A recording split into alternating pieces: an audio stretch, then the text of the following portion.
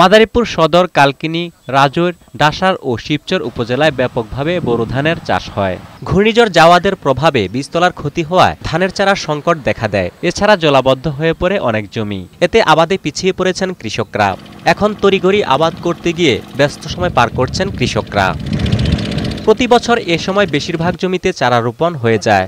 শেষ সময়ে কৃষি শ্রমিক ও ডিজেলের দাম বেশি, খরচও পড়ছে বেশি।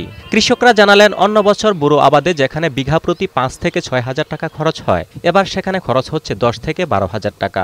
ধানের চারা নষ্ট হয়ে গেছে, ধান জমি তলাইয়া ছিল, জমি লাগাইতে দেরি হইতেছে। বিছলা আগে আমরা ফালাইছিলাম, সব বিছলাগুলো আমার তলাইয়া নষ্ট হয়ে পচে গেছে। আবার বীজ ফালাইছি, এবার আমাকে অনেক প্রচুর খরচা হইতেছে। ৫ থেকে ৬ হাজার টাকা বিঘা, ১০ থেকে ১২ হাজার টাকা খরচা হইবে। এদিকে বোরোর বীজতলা তৈরি ও চাষাবাদে কৃষকদের প্রণোদনা, কারিগরি সহায়তা ও পরামর্শ দেয়া হচ্ছে বলে জানিয়েছে জেলা কৃষি বিভাগ। আমাদের কৃষি বিভাগের পক্ষ থেকে চাষি ভাইদেরকে উন্নত জাতের প্রণোদনা দেওয়া হয়েছে, তাদেরকে প্রশিক্ষণ দেওয়া হচ্ছে, তাদেরকে উদ্বুদ্ধ করা হচ্ছে।